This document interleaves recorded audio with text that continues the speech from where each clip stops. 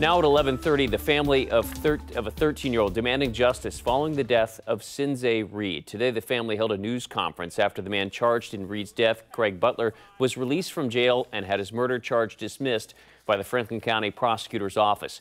Sinzae was shot and killed back in October near the Wedgwood apartment complex. Butler was arrested the next day, but police say his charges were dropped because he has since claimed self-defense. Today, Reed's mother spoke and got very emotional. I see my baby's lifeless body covered in blood.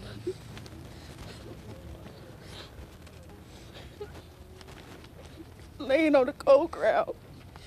I wasn't even able to hold him and let him know that mommy was right there.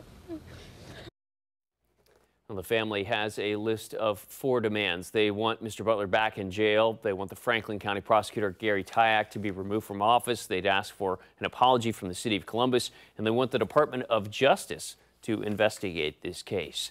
In a statement issued ahead of today's news conference from the family, the Franklin County Prosecutor Gary Tyak said in part, quote, "The municipal court does not have jurisdiction to hear felony cases except for a limited period of time.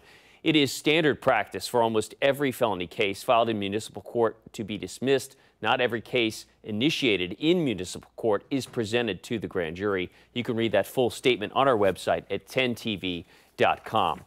Columbus police say the investigation in this case far from over, and they are asking for patience from the public.